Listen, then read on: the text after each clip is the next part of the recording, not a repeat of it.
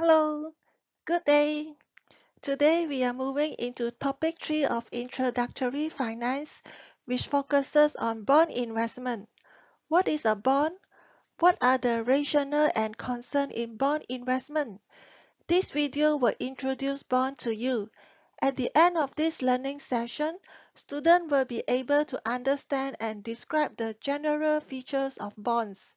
You will also be able to understand the common concept of bond and identify the different types of bonds.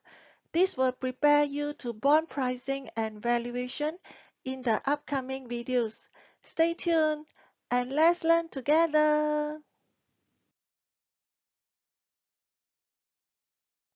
A bond is also known as fixed income security, as it has a claim on specified periodic stream of income.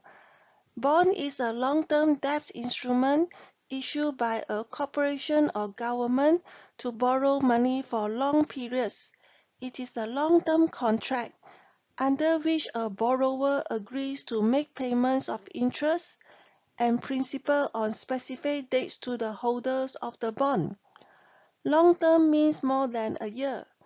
The bondholders, who are the lenders, receive future periodic coupon payments and the principal on maturity date. The coupon interest rate can be either at a fixed or floating rate of interest. What is the rationale for bond investment? What are the advantages enjoyed by bondholders? Bond has lower risk than common stock. Payments of coupon and par value are both scheduled and specified contractually. Bonds provide a predictable and more stable income stream, so bondholders know exactly how much money they will be paid and when. Bonds are generally viewed as safer investment than stocks. Historically, the bond market has been less vulnerable to price swings or volatility than the stock market. The coupon interest payments received by bondholders are independent of a firm's earnings. This is because bond is an IOU between the lender and borrower that includes the details of the loan and its payments. Owners of bonds are debt holders. They are paid in interest rather than profits. Bondholders have senior claim in the case of bankruptcy and enjoy a measure of legal protection. If a company goes bankrupt, its bondholder will often receive some money back. Bondholders have priority over shareholders in the line to be paid. Common stockholders are the last to be paid from the liquidating company's assets. Lastly, bonds offer higher return than cash.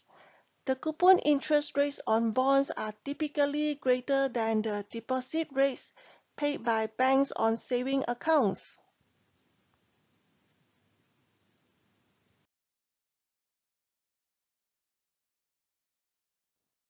There are risks and concerns about bond investment. First, bondholders have no ownership rights. Bondholders do not have specific privileges and rights as shareholders, and bondholders do not share in the company's profitability. Bondholders have no voting rights. They cannot influence a company's management by voting to elect the board of directors. Second, on average, the return on a highly rated bond is lower than the return on an excellent stock. Stocks involve greater risk, but with the opportunity of greater return. Bond rates are lower over time than the general return of the stock market. Third, interest rate risk.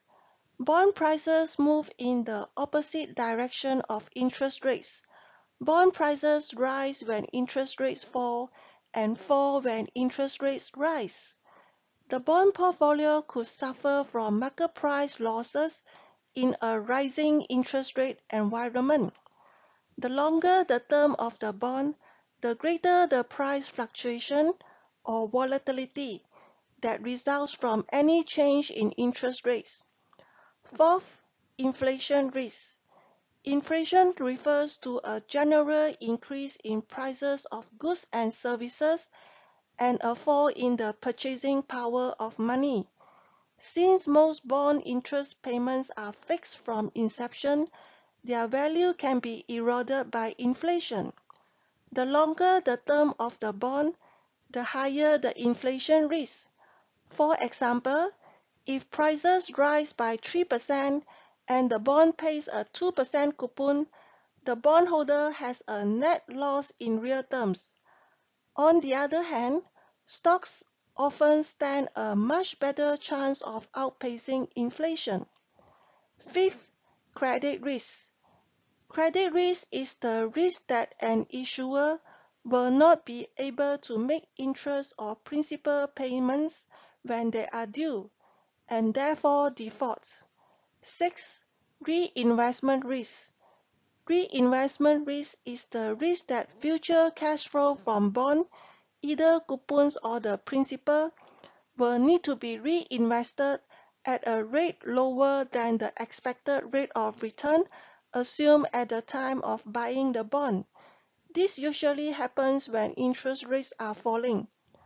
For example, if a bond has a yield to maturity of 5%, this assumes that the investor will be able to reinvest the coupon payments also at the same rate of 5%.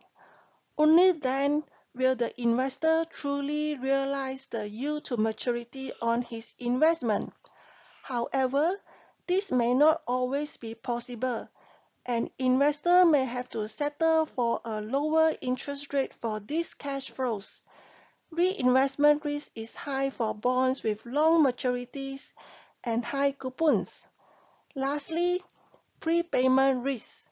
Prepayment risk occurs when a bond has a call feature. The call provision gives issuers the right to buy back the bond before maturity. Issuers are more likely to exercise their early redemption rights when interest rates are falling. So, bondholders might have to reinvest principal at lower rates.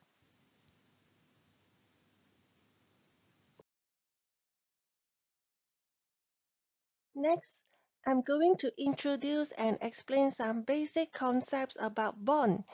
The concepts are listed in this slide. These are common terms used in the bond market to describe the basic features of bonds. The par value is the principal of the bond.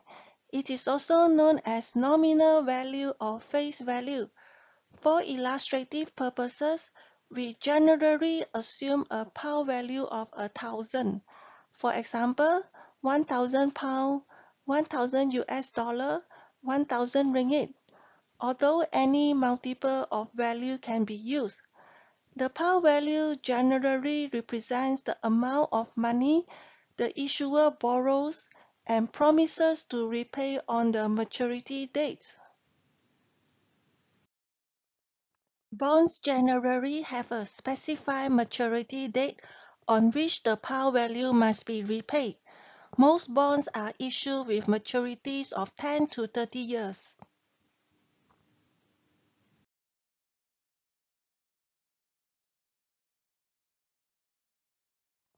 The coupon payment is the specified dollars of interest paid periodically.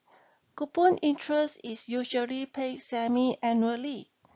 The coupon rate on a bond represents the percentage of the bond's par value that will be paid. The spread is the difference between the yield on a bond and the yield on a benchmark bond. The benchmark yield can be Treasury yields or the London Interbank Offer Rate. A yield spread is the difference between yields on differing debt instruments of varying maturities, credit ratings, issuer, or risk level, calculated by deducting the yield of one instrument from the other. This difference is most often expressed in basis points or percentage points. 1 percentage point spread is equal to 100 basis points. Investors use the spread as an indication of the relative pricing or valuation of a bond. Generally, the higher the risk of a bond, the higher its yield spread. Yield spread can expand or contract, which signal changes in the underlying economy or risk level.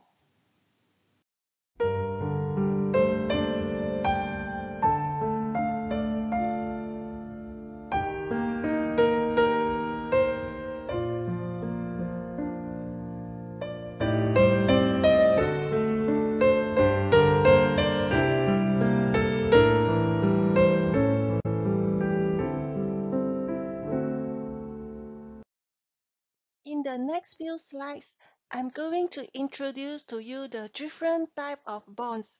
The most basic type of bond is a plain vanilla bond. They are bonds with embedded options and additional features. We shall explore them one by one. A plain vanilla bond is the most basic or standard version of a bond. It is also known as straight bond or bullet bond. A plain vanilla bond pays interest at regular intervals and pays back the principal at maturity. It has no additional or special features compared to other bonds with embedded options. U.S. Treasury bonds issued by the government are examples of straight bonds. A zero-coupon bond is a debt security that does not pay interest but instead trades at a deep discount, rendering a profit at maturity when the bond is redeemed for its full face value. The buyer of the bond receives a return by the gradual appreciation of the security, which is redeemed at face value on a specified maturity date. It is also called a pure discount bond or deep discount bond. The U.S. Treasury bills are an example of a zero-coupon bond. The difference between the purchase price of a zero-coupon bond and the par value indicates the investor's return. Reinvestment risk is not relevant for zero-coupon bonds, but interest rate risk is relevant for the bonds.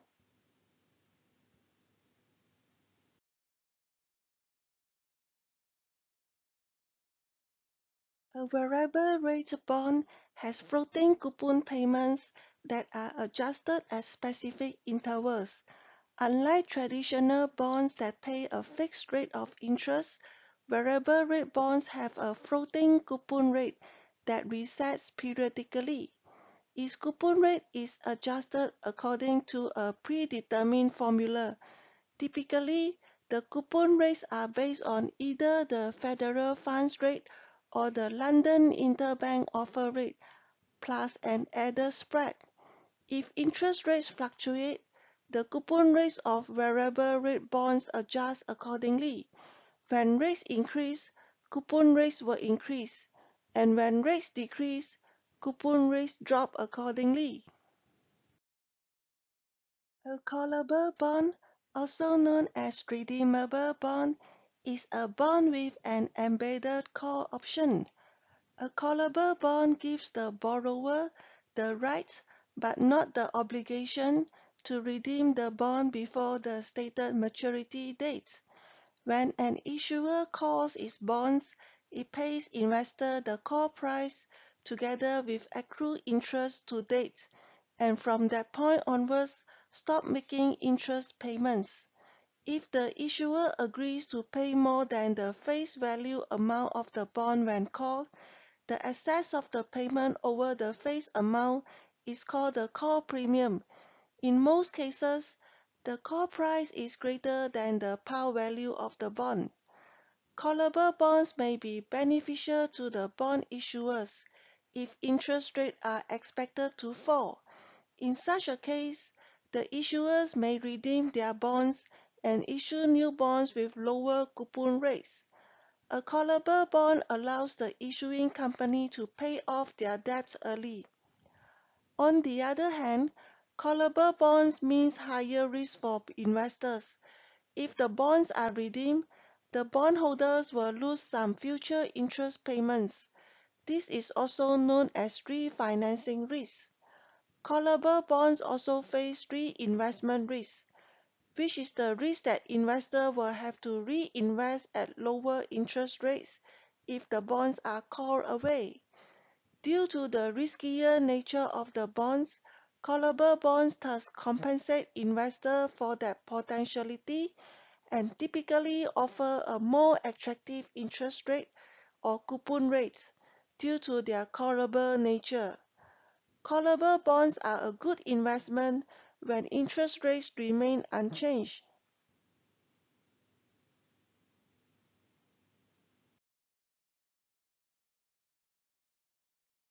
A puttable bond is a debt instrument with an embedded put option. Puttable bonds are directly opposite to callable bonds. Puttable bonds give the bondholder the right, but not the obligation, to sell the bond to the issuer at a specified date prior to the bond's maturity date.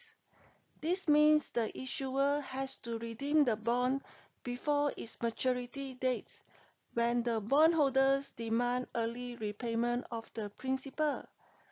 The repurchase price is set at the time of issue and is usually at par value.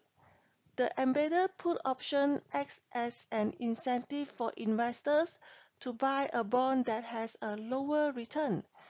The put option on the bond can be exercised upon the occurrence of specified events or conditions or at a certain time. Convertible bonds are corporate bonds that can be exchanged for common stock in the issuing company. A bond's conversion ratio determines how many shares an investor will get. A convertible bond gives the holder the option to convert or exchange it for a predetermined number of shares in the issuing company. As convertible bonds can be changed into stock and may benefit from a rise in the price of the underlying stock, the yields on convertible bonds are lower.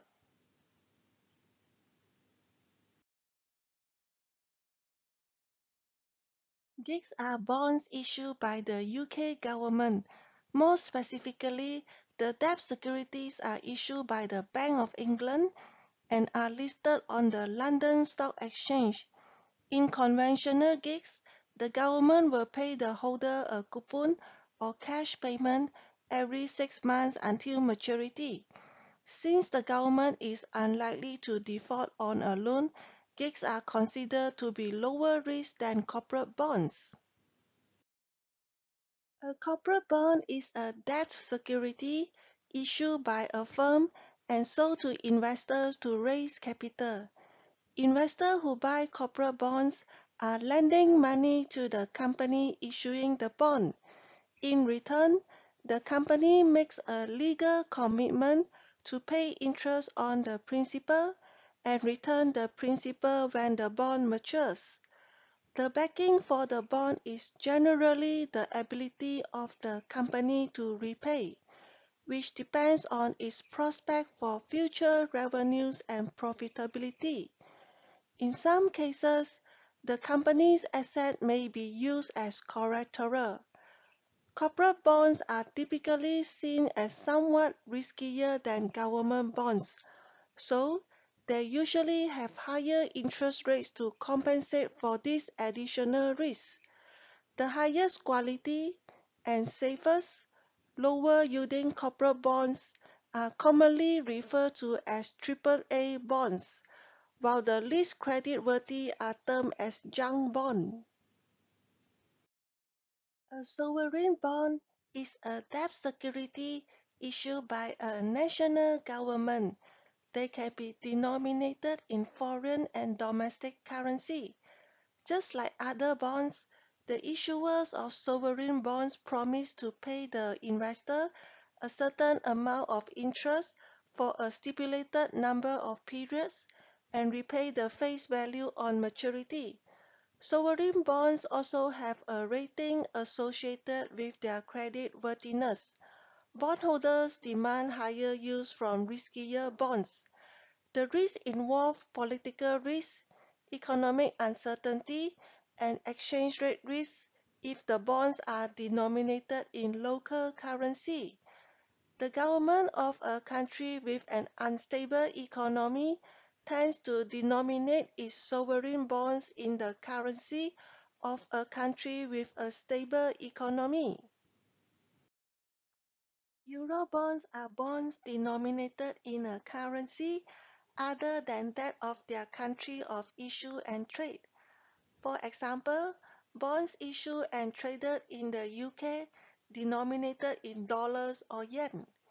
A more modern definition is a euro security is one which is simultaneously issued in the capital markets of several nations and that are outside the normal regulatory restrictions that apply in those countries.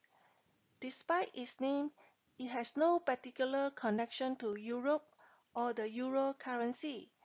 Eurobonds are frequently grouped together by the currency in which they are denominated. If a Eurobond is denominated in US dollar, then it can be called a Euro dollar bond. If it is denominated in Chinese yuan, then this would be named Euro yuan bond. Since Eurobonds are issued in an external currency, they are often called external bonds. Eurobonds are important because they help organizations raise capital while having the flexibility to issue them in another currency.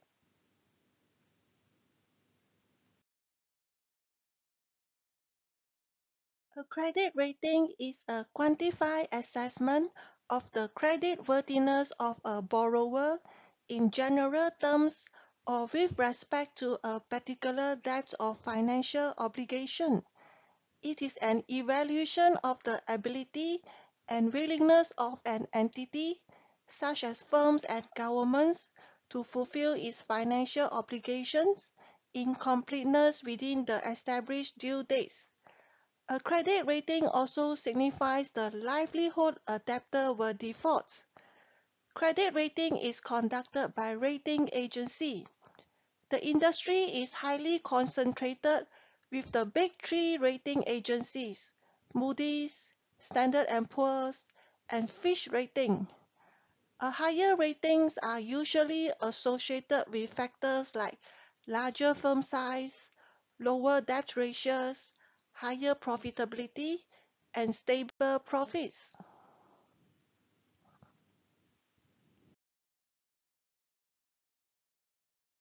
Different rating agencies have a slightly different credit rating scales.